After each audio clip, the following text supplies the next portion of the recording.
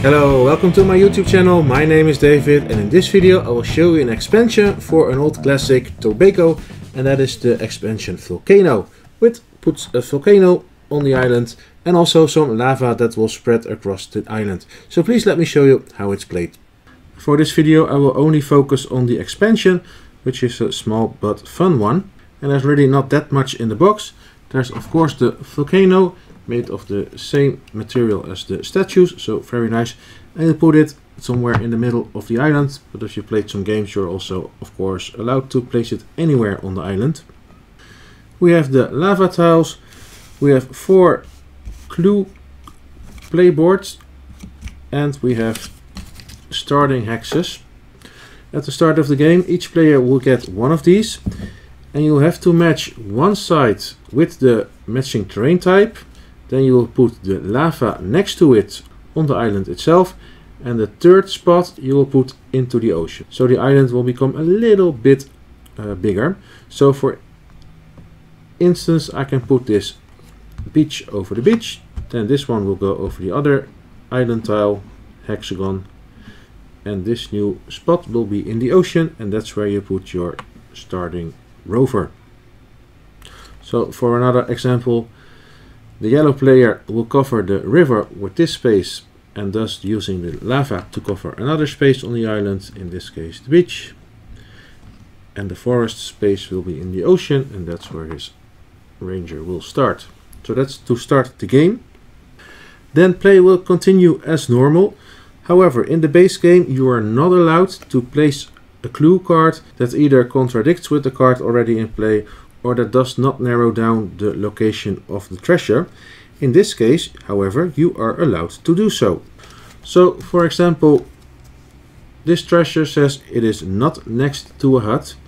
This time I can place a card over here that says the treasure is next to a hut. But if you do so, you have to cover the clue with one of these 4 tiles. This tile said it is next to the volcano. This tile says it is not next to the volcano. This tile says it is next to a lava space. This tile says it is not adjacent to a lava space.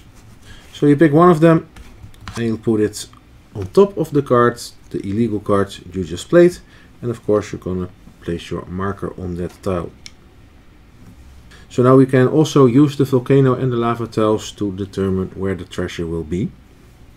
It's even possible to have 2 of these tiles on the same treasure. When we dig up the treasure, this tile will return to the supply, and you can use it for another or a new treasure to determine where it will be. But how do we get to the lava tiles?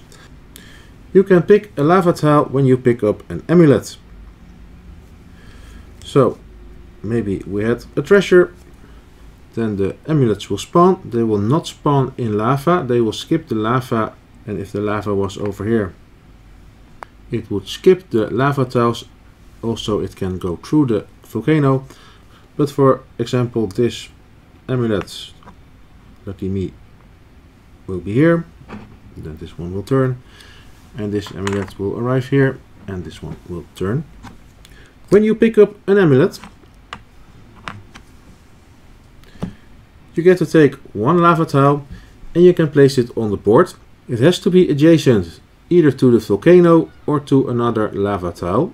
You can even put it over here.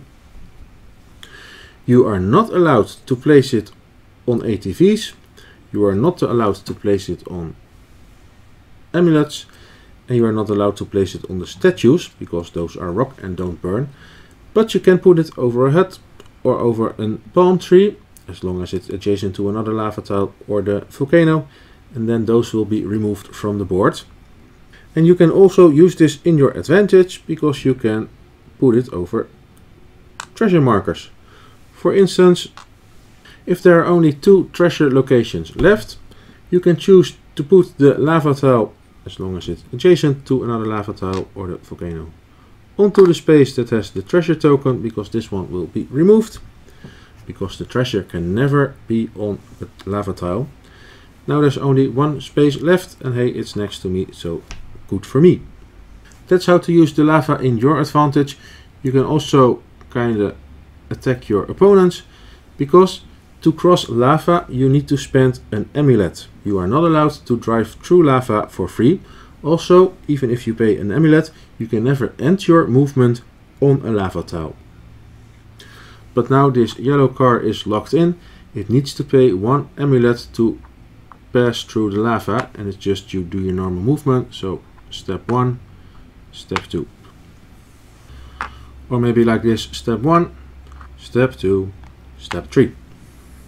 And if you don't have an amulet, you can still cross the lava, but then you have to pay your most valuable treasure card you've already collected.